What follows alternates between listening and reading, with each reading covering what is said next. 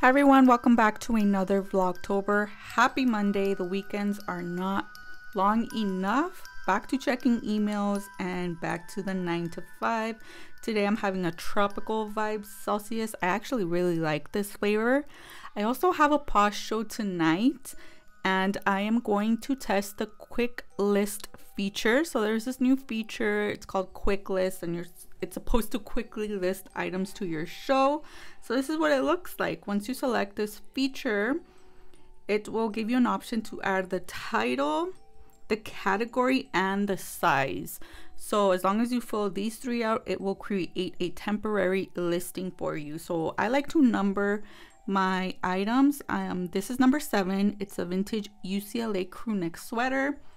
For the category, I'm listing this as women's, even though it is unisex. So let me know, what do you guys do? Do you guys post it under men's or women's, depending on who you want to sell it to?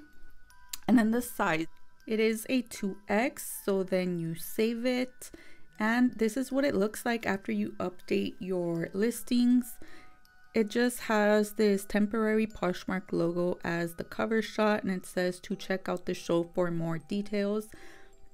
I don't really like that. I want to show my item. So you can also go in and edit the listing. And when you are in edit mode, you can select the photos for the listing. So I'm going to do that for this one. But honestly, it's taking me just as long to do this. And I am short on time. So I think I'm going to follow the quick list and just have the temporary Poshmark logo cover shots and then go into detail while I'm live to save time. This is my schedule. I hope you can join me, and thank you so much for watching.